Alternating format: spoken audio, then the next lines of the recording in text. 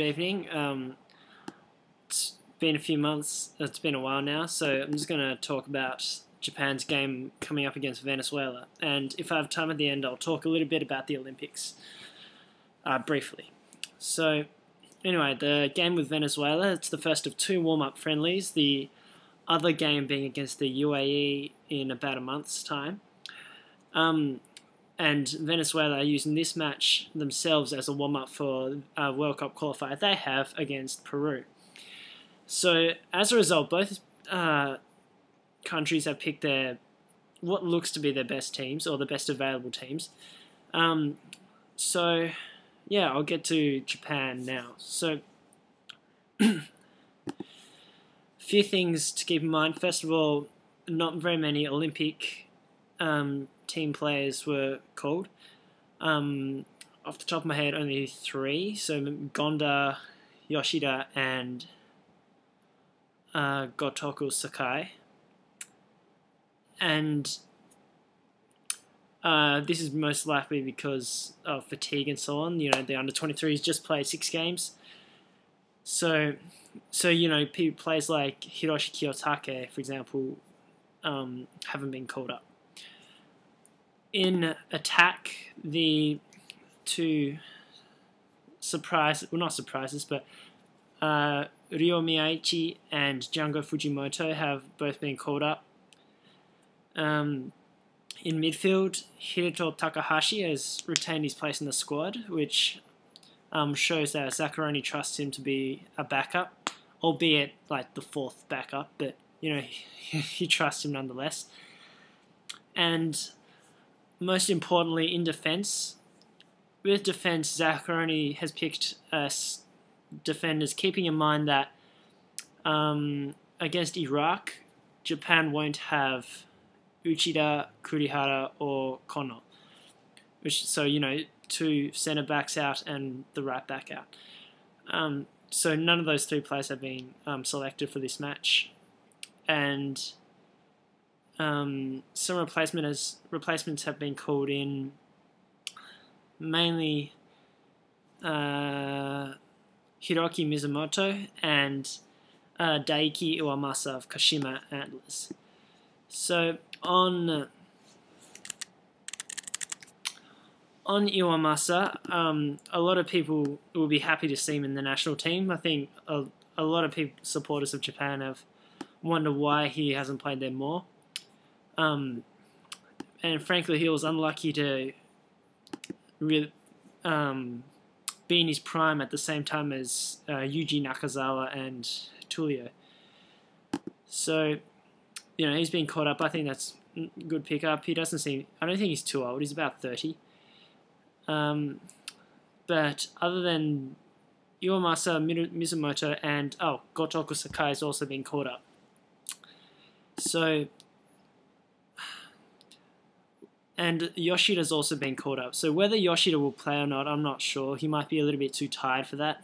And if he doesn't play, I think Iwamasa will start. But if not, Iwamasa probably won't start.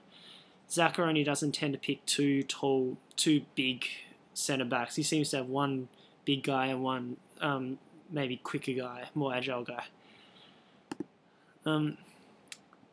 So yeah, with defence, I think Komano will start at right back. A lot of people will want to see Gotoku Sakai get a full game at right back. But I think in the pecking order of things, Komano is still ahead of Sakai, simply from experience, and Sakai hasn't really shown that he's surpassed Komano yet, I don't think. And personally, I would prefer to have Komano at right back. At least for now. Like, Sakai is still young, so, you know. But other than those guys in defence, and I will have put the squad in the description, I'm sure. Other than that, it's pretty much the usual suspects are all there. Takashi Inui was not called, which is a shame because I'm a big fan of that guy. And yeah, with formation, I would expect that Japan will play 4-2-3-1 again. If they were to play 3-4-3, that would be a surprise to me, just because I don't think Zaccaroni will fiddle that much with things until maybe until after qualification is secure. So until then, I think we'll stay with 4-2-3-1. Komano at right back, and if I was to make a pick, I'd say Inoha will start alongside Yoshida in the central defence. As for players I wanted to see called up from the under-23 team, I think it would have been good to see Suzuki, centre-back in the under-23s, get a call-up. I thought he was quite impressive for most of his games, with exception for maybe the last game against South Korea. And yeah, that'd be about it. I don't want to see players like Nagai there yet. I don't think he's really needed as much as people like to think. He will be soon, but he's not quite there yet. So for Venezuela, like I said, they're warming up for a game against Peru. They've picked what looks to be their strongest team. They came 4th in the Copa America and 5th, and they're currently 5th in their World Cup qualifying, which would get them to the playoff match against, I think, the 5th Asian team. So, yeah.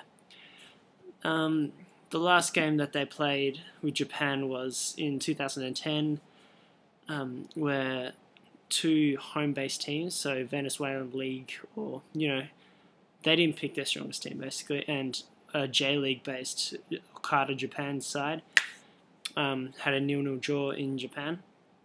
And yeah, so there's not a lot to talk about this match. Basically, it would just be interesting to see who plays in defence, because it'll kind of establish the pecking order. I think Miyaichi will probably get a little bit of time. Because honestly, I don't really see why he keeps getting called up when he's not actually playing for his club. So, and I think Gotoko Sakai, whether it be this friendly or the next friendly against the UAE, he'll get some time then too. So other concerns was that Tadanari Lee is not called up because he's not back at full fitness yet. It'll be interesting to see if he can break through at Southampton this season. And Morimoto's been dropped simply because I don't think he has a club at the moment. Well, he does, but I think they're trying to sell him, Catania. So, we'll see what happens there. Not much to talk about. I'd like to see Japan get a win, just simply because of the Olympics. Basically, we all watched Japan lose 3 fairly important games in the space of 4 days, which was the men's semi-final, the women's final, and then the men's bronze playoff. So that was disappointing to watch, but yeah.